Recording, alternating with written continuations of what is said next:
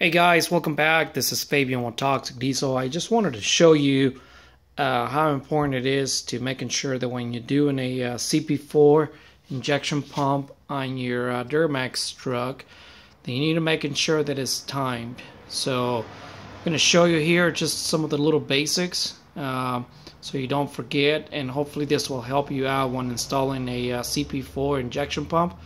This application will be a 2011 up to present. So any LML Duramaxes, you need to making sure that when you pull the injection pump or put it back together that you time it. So first of all, there is your inspection plate right there on the very front. Remove that, and then inside of it you're gonna see two dots. Hopefully that will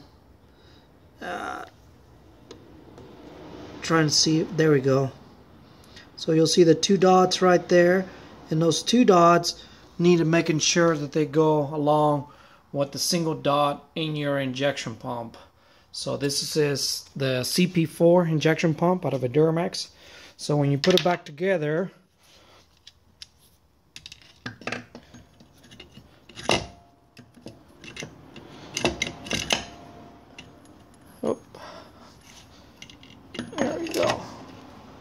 when you put it back together, you need to making sure that that is on the timing. So now the pump is going to come already pre-timed. You don't have to do anything. So in case you had that question while you're thinking about that, you don't have to time the pump. The pump should come timed from the injection pump, or if you have questions, call us here at Toxic. So hopefully I can give you some good light and you can see inside the other timing mark. Now as you can see, it's coming on a slant. As it comes in a slant, because the gears are slanted, it'll match up perfectly to the other two dots. So anytime that you're doing a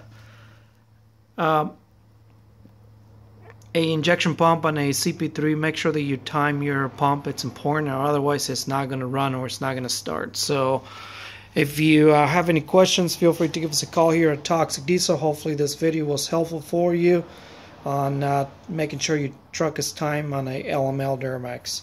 Don't forget, subscribe to our channel, and thanks for watching our videos.